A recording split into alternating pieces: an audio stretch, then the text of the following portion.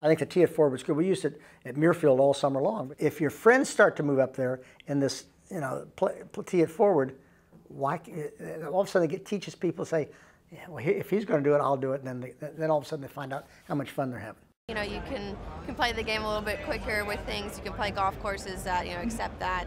I think it's a fun way to play the game. Not everybody has all the time in the world to get out there and play 18 holes.